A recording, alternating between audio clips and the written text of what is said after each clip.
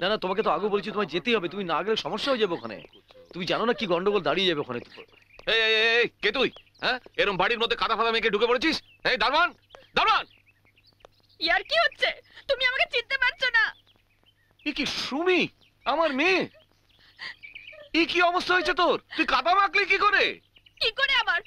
যত সব অসভ্য জানোয়ার গ্রামে জড়ো করে রেখেছো, তারা আমাকে সবাই মিলে কাদায় ফেলে দিয়েছে। এরকম জানলে আমি এখানে কখনো আসতাম না।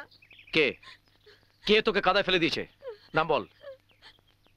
রাজা। রাজা? হ্যাঁ, ওর সঙ্গে অনেকে ছিল, তাদের মধ্যে একটা মেয়ে আবার ইডিয়েটটাকে ভালোবাসে। হ্যাঁ, সেই মহারানীটি আবার কে? আমি জানি, গৌরী, পরাণ মণ্ডলের বড় মেয়ে। পরাণের বড় মেয়ে? হ্যাঁ বাবা, আমাকে নিয়ে এমন হাসাহাসি করছিল, আমার গা জ্বলে যাচ্ছিল। সেই হাসাহাসি আমি চিরকালের মতো বন্ধ করে দেব। শুধু একবার আমাকে পরাণের সঙ্গে কথা বলতে হবে। ওর সঙ্গে তুমি আবার কি কথা বলবে? তোর বিয়ের কথা পরাণের বড় মেয়ের সঙ্গে। তোমার কি মাথা খারাপ হয়ে গেছে বাবা? যে আমাকে নিয়ে এত হাসাহাসি করছিল, তুমি তার বাবার কাছে যাবে দাদার বিয়ের কথা বলতে? আমি তো ভেবেছিলাম তুমি ওর বাবাকে ডেকে এনে চাপকাবে। সেই চাবুকের দাগ কতদিন থাকবে? বড় জোর 1 সপ্তাহ, 2 সপ্তাহ। কিন্তু আমি ওদের এমন মার মারবো যে সারা জীবন সেই দাগ বয়ে বেড়াতে হবে। রাজাকেও, পরাণের বড় মেয়েকেও। আসুন আসুন আসুন। হুজুর, ওই পরাণবাবু এসছেন। ও নমস্কার চৌধুরী মশাই। নমস্কার নমস্কার নমস্কার। আপনি আমাকে ডেকেছেন? হ্যাঁ পরাণ, আসলে তোমার সঙ্গে আমার জরুরি একটা দরকার ছিল। কি দরকার বলুন হুজুর। পরাণ, আমি ভাবছিলাম যে তোমার ওই বাড়ির সামনের ওই রাস্তাটা না আমি মেরামত করে দেবো, আর ওই বাড়িটা সুন্দর করে রং করে দেব। কেন বলুন তো? আমার ছেলের বিয়ে। ও, শশাঙ্কর বিয়ে? হ্যাঁ। শশাঙ্কর বিয়ে তো আমার বাড়ি রং করবেন কেন? আরে বর্ষে যে তো শশাঙ্ক তোমার বাড়িতেই ঢুকবে। আপনি কি বলতে চাইছেন আমি ঠিক বুঝতে পারছি না চৌধুরী মশাই। তোমার মেয়ে গৌরীর সঙ্গে আমি শশাঙ্কর বিয়ে দিতে চাই। আমাকে মাফ করবেন চৌধুরী মশাই, আপনার এই প্রস্তাব আমি মেনে নিতে পারছি না।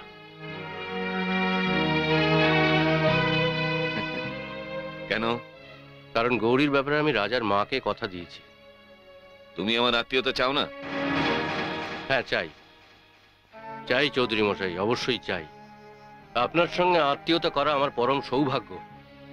কিন্তু বজরংবলীর কাছে আমি প্রতিজ্ঞা করেছিলাম লাঠি খেলায় সেরা ছাত্রের সঙ্গে আমি গৌরী মায়ের বিয়ে দেব, আর রাজা আমার সেরা ছাত্র। পরাণ, শশাঙ্কও তোমার ছাত্র।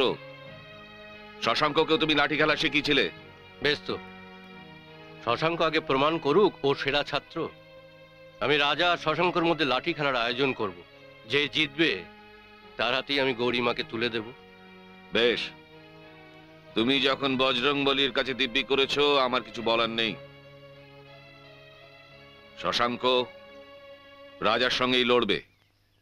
ঠিক আছে চৌধুরী মশাই।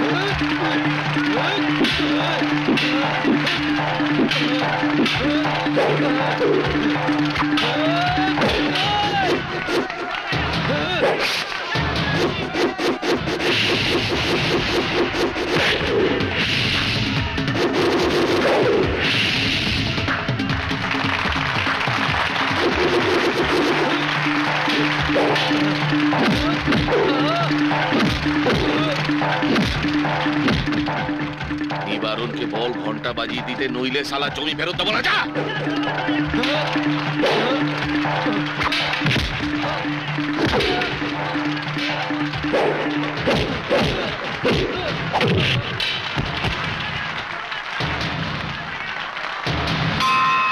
বাবা, বাবা, দিদিকে খবরটা দিয়ে আসি। হ্যাঁ মা, যা।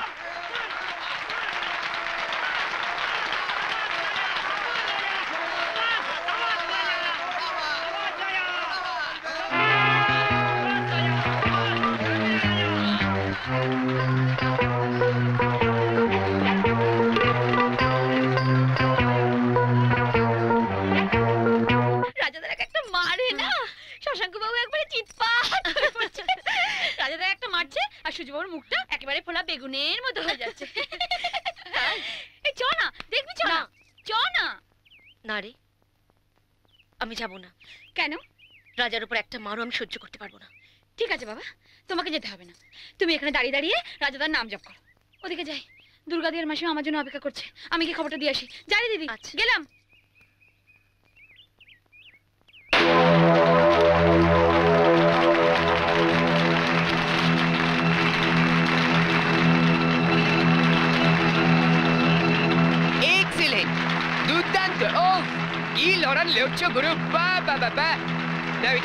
আপনি কে? আমি তো সব গরিবের বন্ধু। নাও এটা নাও, এটা খাও, খেয়ে তাজা হয়ে আবার গিয়ে পেয়ে দাও। টেরিফিক।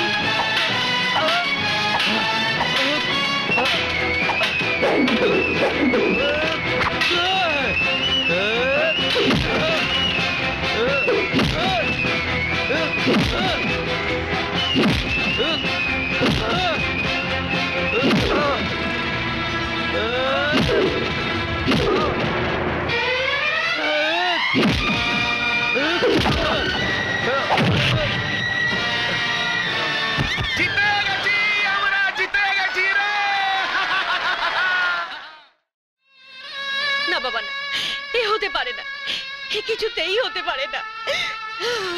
আমি তোমার পায়ে ধরছি বাবা, এই বিয়ে তুমি আমায় করতে বলো না, এই বিয়ে তুমি আমায় করতে বলো না বাবা। ওঠ মা, ওঠ মা, ওঠ, ওঠ, কাঁদিস না, আমার কথা শোন মা। তুমি যা বলবে আমি সব শুনবো বাবা, কিন্তু এই বিয়ে তুমি আমায় করতে বলো না। এতদিন ধরে আমি মনে মনে রাজাকেই স্বামী বলে জেনেছি, ওকে ছাড়া অন্য কাউকে আমি স্বামী বলে ভাবতে পারবো না বাবা।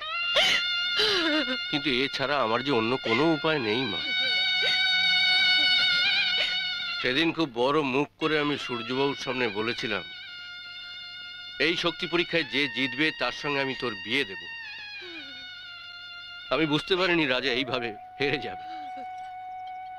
এখন শশাঙ্কের সঙ্গে আমি যদি তোর বিয়ে না দিই তাহলে যে আমার মুখে চুনকালি পড়বে মা। গ্রামের মানুষের কাছে আমার মান সম্মান সমস্ত ধুলোয় মিশে যাবে। আমি কারোর কাছে মুখ দেখাতে পারবো না মা। বাবা, তুমি তোমার মান সম্মান রক্ষা করতে গিয়ে তুমি তুমি তোমার মেয়ের জীবনটা শেষ করে দেবে বাবা, বলো। গৌরী, দেখ মা, গরিবদের এই মান সম্মান ছাড়া যে আর কিচ্ছু নেই মা, কিচ্ছু নেই। তুই এই বিয়েতে রাজি হয়ে যা, এই বিয়েতে তুই রাজি হয়ে যা মা, রাজি হয়ে যা।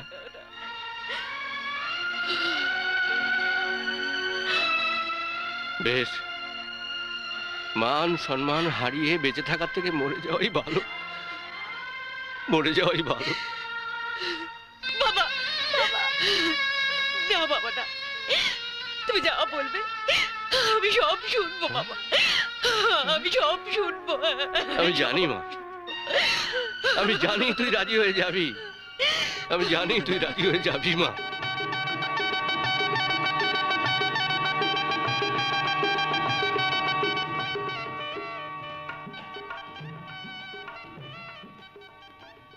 আমি তোমার খুব অসুবিধা করে দিলাম তাই না? তোমার ভালোবাসার রাজাকে হারিয়ে আমি তোমাকে জিতে নিলাম, যা তুমি স্বপ্নেও কোনোদিন ভাবতে পারোনি। এখন রাজার মরা ভালোবাসা বুকে নিয়ে তোমাকে সারাটা জীবন আমার বউ হয়ে থাকতে হবে। একে প্রণাম করছো কেন? তুমি আমার স্বামী, স্বামীকে প্রণাম করে বাসর ঘরে প্রথম রাতটা শুরু করতে হয়, এটাই রীতি। ন্যাকামো করো না, আমি জানি এখনো তুমি রাজাকে ভালোবাসো, রাজাকে তুমি কোনোদিনও ভুলতে পারবে না, আর সেটাই আমি চেয়েছিলাম। আমি থাকবো তোমার জীবনে, আর রাজা থাকবে তোমার মনে।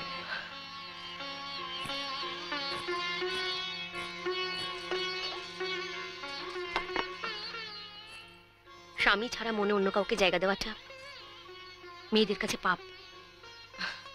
নাও, দুধটা খেয়ে নাও। এসব কি? স্ত্রী আচার, অর্ধেকটা তুমি খাবে আর অর্ধেকটা আমার জন্য রাখবে। স্ত্রী আচার, রীতি? হ্যাঁ, তোমাদের কুঁড়ে ঘরের রীতি নীতি আমাদের এই বড় ঘরে দেখাতে শোনা। তাহলে একটা কুঁড়ে ঘরের মেয়েকে পাওয়ার জন্য লড়াইয়ে নেমেছিলে কেন? তোমাকে কষ্ট দেব বলে, যন্ত্রণা দেব বলে। রাজার হাতে যেদিন আমি মার খেয়েছিলাম সেদিন আমি প্রতিজ্ঞা করেছিলাম তোমার আর রাজার ভালোবাসা আমি নষ্ট করে দেব। এখন তুমি চৌধুরী বাড়ির বউ, না পারবে রাজাকে ভালোবাসতে আর না পাবে আমার ভালোবাসা।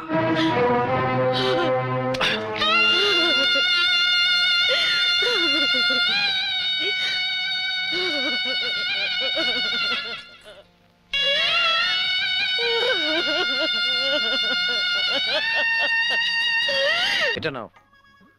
না না, দেনা পাওনা লাগবে না। এটা দেনা পাওনার ব্যাপার নয়, এটা তোমার কাজের মজুরি। কাজের মজুরি? সুমিতাকে বিয়ে করার কথা তুমি ভুলে যাও। সুমিতা তোমার জন্য নয়, আর আজকেই তুমি গ্রাম ছেড়ে চলে যাবে। চলে যাব? হ্যাঁ। চলে তো তোমাকে যেতেই হবে গোবিন্দ।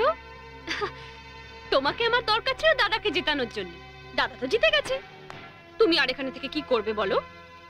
তার চেয়ে তুমি একটা কাজ করো। হ্যাঁ, তোমার বাবা তো তোমাকে এত টাকা দিয়ে গেছে, কলকাতায় যাও, টাকা ফেলো, দেখবে কানা খুড়ো মুটকি দুষ্কি কত মেয়ে তোমার কপালে চুটে গেছে।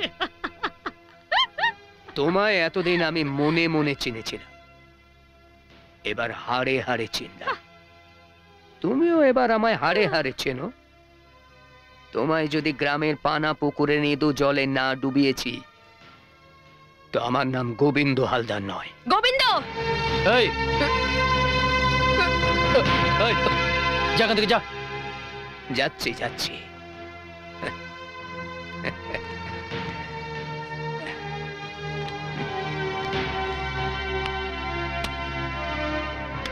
এটা আমার তরফ থেকে তোমাদের দুজনের মজুরি, আমার ভুল ভাঙিয়ে দেবার জন্য। হ্যাঁ, চলি। টাটা। টাটা। ও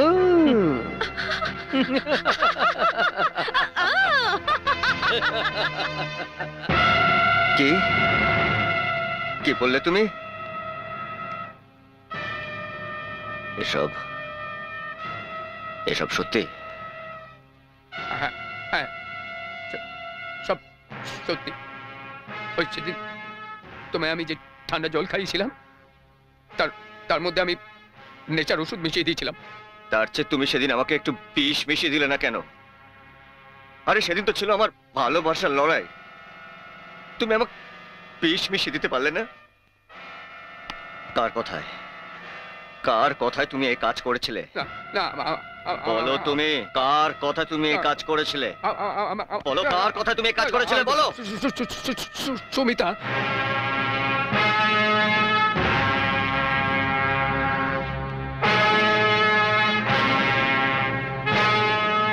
সুমিতা?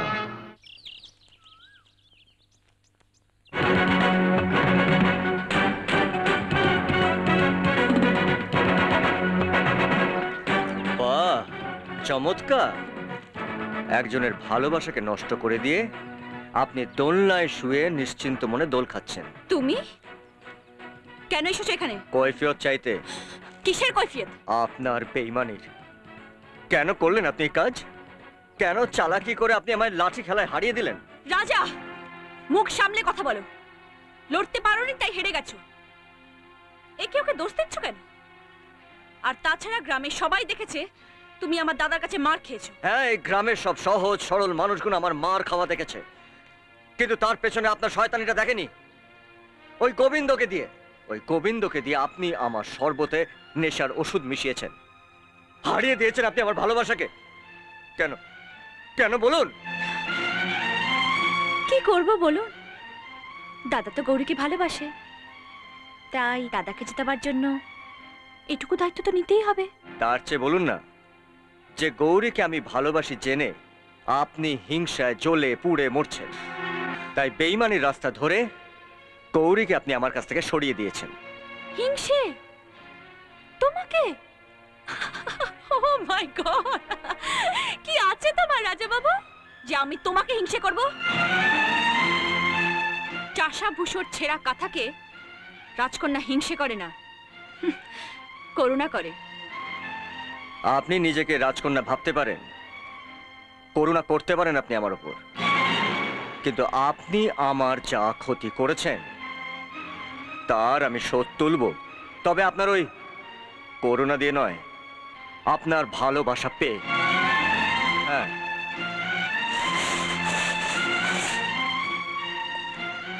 সাক্ষী রইল এই মাটি, এই আকাশ, এই বাতাস। খুব শিগগিরই যদি আপনাকে আমি আমার ওই ছেঁড়া কাঁথাতে বাঁধতে না পারি, আপনার এই স্মৃতিতে যদি আমি সিঁদুর পরাতে না পারি, তাহলে আমি জানবো যে আমি এই কুসুমপুরের মাটিতে জন্ম নিইনি। তৈরি থাকুন রাজকন্যা, খুব শিগগিরই আপনার এই চাষা তার পালকি নিয়ে আসবে আপনাকে তুলে নিয়ে যাওয়ার জন্য।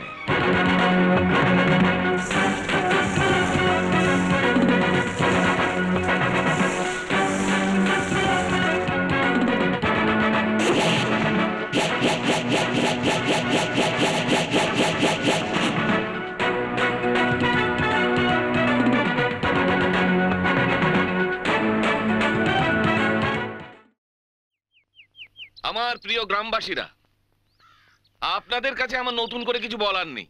আমি শুধু আপনাদের জানাতে চাই যে এবারও আমি পঞ্চায়েত নির্বাচনে দাঁড়াচ্ছি। আমার হয়ে যা কিছু বলার তাই নারায়ণ বল। হ্যাঁ হুজুর। আমারও নতুন করে কিছু বলার নেই। প্রতিবারই আপনারা সূর্যবাবুকে জিতিয়েছেন, এবারও জেতাবেন। আমি জানি আপনারা সূর্যবাবুকেই ভোট দেবেন, কারণ আপনারা জানেন যে এই গ্রামে সূর্যবাবুর বিরুদ্ধে ভোটে দাঁড়াবার মতো লোক কেউ আর নেই। আছে, একজন আছে। কে কে আছে এই গ্রামে সূর্যবাবুর বিরুদ্ধে দাঁড়াবার মতো? রাজা।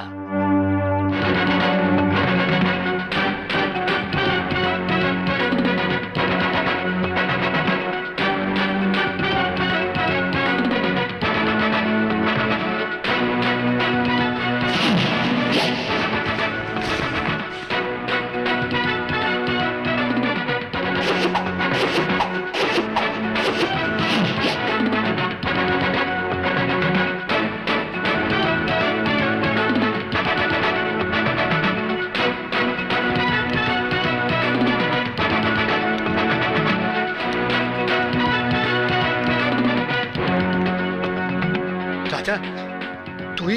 হ্যাঁ, আমি সূর্য শেখর চৌধুরীর বিরুদ্ধে ভোটে দাঁড়াবো। রাজা, কি বলছিস তুই? তুই সূর্যবাবুর বিরুদ্ধে পঞ্চায়েত ভোটে দাঁড়াবি? হ্যাঁ দাঁড়াবো। আরে আগে নিজের পায়ে দাঁড়া, তারপর তো ভোটে দাঁড়াবি। রাজা, কাকে তুই কি বলছিস জানিস? জানি, মহামান্য পঞ্চায়েত প্রধান সূর্য শেখর চৌধুরীকে। রাজা, তুই কিন্তু ওনাকে অপমান করছিস। আমি ওনাকে একেবারেই অপমান করছি না, আমি শুধু ওনাকে ভোটে চ্যালেঞ্জ করছি। না না না না না না, এই গ্রামে সূর্যবাবুর বিরুদ্ধে ভোটে দাঁড়াবার কোনো নিয়মই নেই। হ্যাঁ নিয়ম নেই মানে? ভোটে দাঁড়ানো মানুষের গণতান্ত্রিক অধিকার। যে কোনো মানুষ যে কোনো মানুষের বিরুদ্ধে দাঁড়াতে পারে। যে জিতবে সে পঞ্চায়েত প্রধানের আসনে বসবে।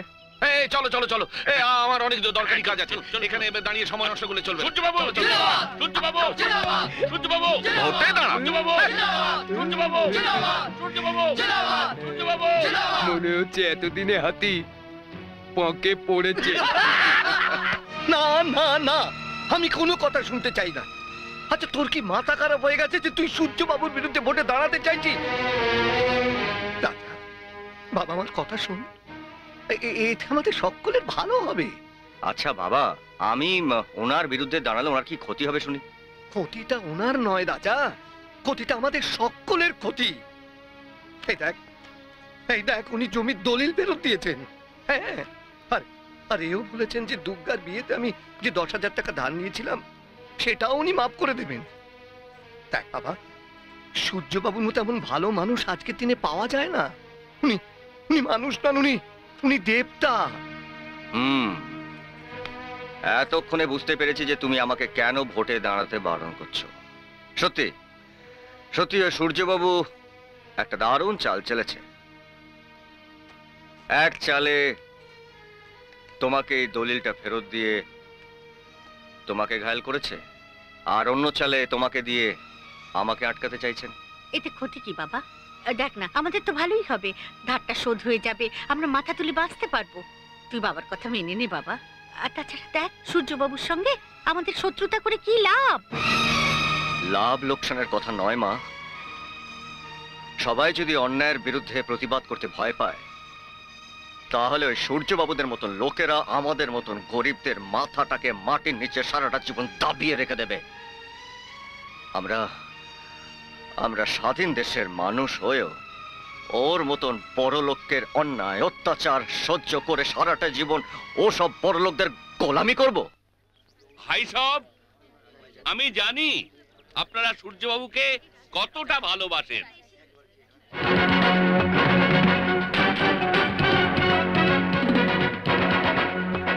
সেটা একজনের সহ্য হচ্ছে না। হ্যাঁ, তাই সে সূর্যবাবুর মতো মহান মানুষকে ছোট করার জন্য তার বিরুদ্ধে আসন্ন পঞ্চায়েত নির্বাচনে ভোটে দাঁড়াচ্ছেন। সেটা ওই রাজা। আমরা তাকে ভোটে দাঁড়াতে দেব? দাঁড়ান না, তবে একটা শর্তে, যদি রাজা হেরে যায় তবে ওকে গ্রাম ছেড়ে চলে যেতে হবে। হ্যাঁ। কি রাজা বলো, রাজি তো?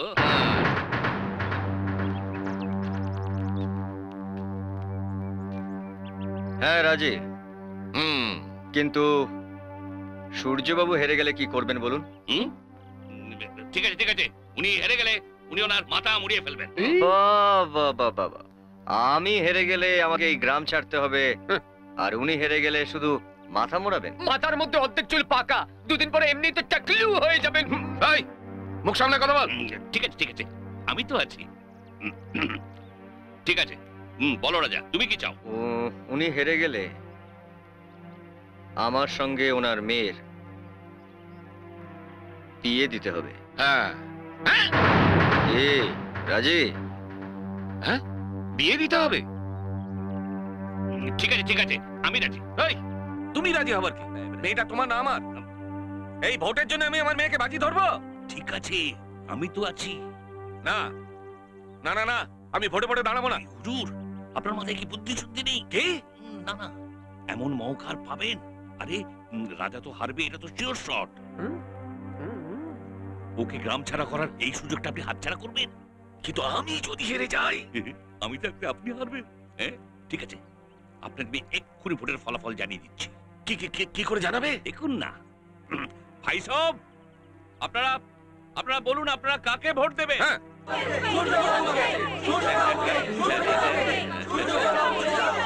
দেখলেন তো, ওই বলুন। হ্যাঁ, ঠিক আছে ঠিক আছে, আমি রাজার শর্তে রাজি। না না না না না, মুখের কথা নয়, লেখা পড়া হবে। এই যে গুরুজি, ধরুন লিখুন লিখুন। কি লিখবো? আমি যা বলছি তাই লিখুন না, লিখুন লিখুন। আহা, লিখুন না, লিখুন। আমি অমুক, রাজার নাম। আমার পিতা তমুক, রাজার পিতার নাম। যদি পঞ্চায়েত নির্বাচনে হেরে যাই, তাহলে চিরদিনের মতো আমি এই গ্রাম ছেড়ে চলে যাই। হ্যাঁ হয়েছে? হ্যাঁ, এবার রাজা সই করে ফেলো। হ্যাঁ, সব হয়ে গেল, কাজ শেষ। না, কাজ এখনো শেষ হয়নি। এবার সূর্যবাবুকে দিও কোর্ট পেপারে লেখান। কি লেখাবো? বলছি, লিখুন। হ্যাঁ গুরুজি। আহা, উনি নন, এবার আপনি লিখুন। আমি? লিখুন। ঠিক আছে, লিখছি। আমি অমুক, সূর্যবাবুর নাম লিখুন। পিতা তমুক, সূর্যবাবুর বাবার নাম লিখুন। আসন্ন পঞ্চায়েত নির্বাচনে যদি হেরে যাই, তাহলে আমার একমাত্র কন্যা সুমিতাকে প্রতিদ্বন্দ্বী প্রার্থী রাজার সঙ্গে বিবাহ দেব বলিয়া অঙ্গীকারবদ্ধ হইয়া স্ব-ইচ্ছায় সই করিলাম। কি হলো?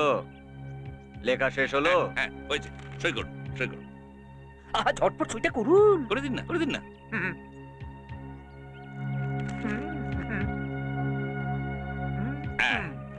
এবার আপনি এটা রাজাকে দিন। রাজা, তোমারটা সূর্যকে দাও। ধরুন।